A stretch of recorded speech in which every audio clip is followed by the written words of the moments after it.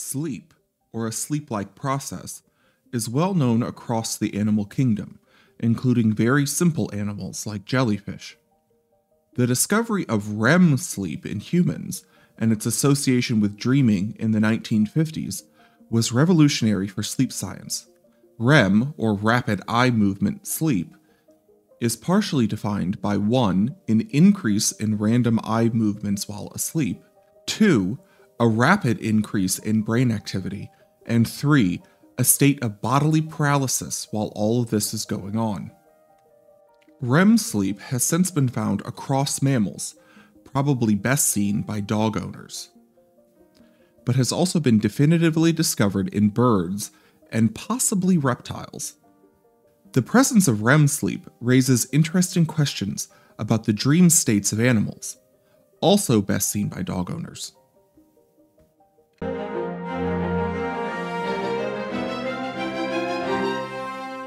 Welcome back to the channel, everyone. Please like and subscribe, it helps me out a lot. Testing sleep states and REM sleep in invertebrates has been difficult. Resting states of insects and spiders are known, however. Uliborid spiders are known to enter a sleep-like resting state while hanging from silk threads, which can be difficult to wake them from. Jumping spiders enter a similar sleep state as well. They tend to become unresponsive and show a series of random body spasms in their legs and spinnerets. The issue with testing REM without invading an animal's brain is the need for movable eyes. Unlike most mammals, most invertebrates with eyes have fixed lenses and must move their heads in order to change what they're looking at, making it impossible to check for rapid eye movements. However, jumping spiders, being extremely dependent on their vision to hunt and jump from place to place, have unique eyes. Jumping spiders have a set of 8 lenses which function as their eyes. 6 of them are fixed, but their 2 primary eyes have movable parts. While they can't move the actual lenses, they can move their retina in order to change what they are looking at without moving their heads. In 2022, scientists collected a bunch of baby jumping spiders and filmed their retinal movements using infrared cameras and a trained neural network to gauge the scope and frequency of those movements.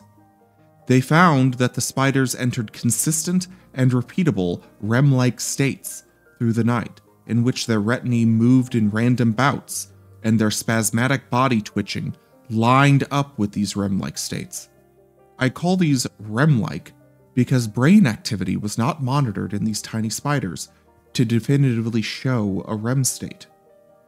The number and intensity of these REM states was the equivalent of similar states found in mice and rats.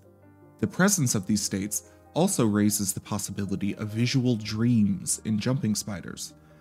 Similar to humans and unlike many other spiders, jumping spiders are extremely visually oriented. So do spiders dream? If so, what are they dreaming about? What is the purpose of dreams in such animals? Is the universe just an unknowable nightmare sustained by the predatory dreams of trillions of spiders? These are the serious questions.